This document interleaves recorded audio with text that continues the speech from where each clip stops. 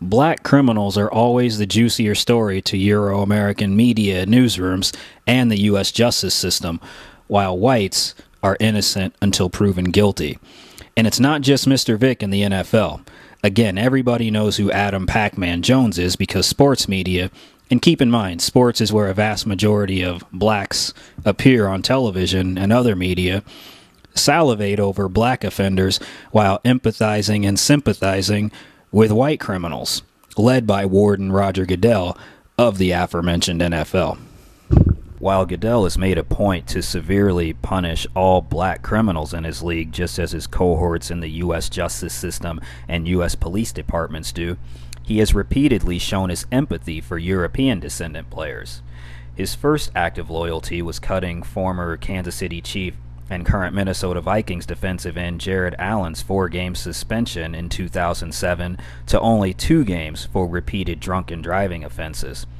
Many in media were surprised by the move, given Goodell's iron-fisted approach to others, but changed the subject a few hours later, as exposing Goodell's obvious parallels with the U.S. justice system may cause a backlash from the warden, possibly restricting that respective media outlet's access to his product.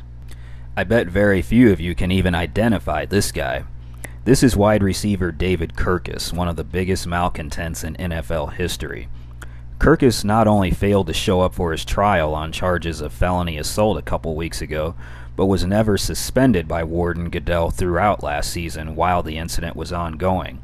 It wasn't until the Denver Broncos cut Kirkus for lack of performance on the field right before the start of the 2007 season that Kirkus was no longer in the league. The media, by and large, have ignored Kirkus and his antics.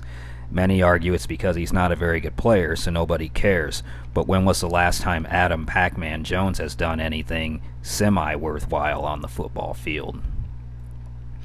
Matt Jones is the European-American NFL player currently facing suspension for cocaine charges, yet media again ignore this, contrary to their salivation over the legal troubles of black NFL athletes like Chris Henry, Pac-Man Jones, Michael Vick, and I don't even have time to get into Mr. Barry Bonds and Major League Baseball.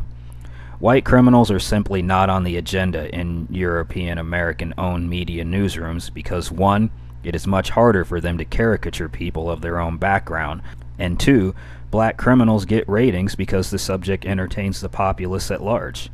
This is why hip-hop, sports, and criminal characters make up the overwhelming majority of Nubian appearances on radio, television, and in newspapers.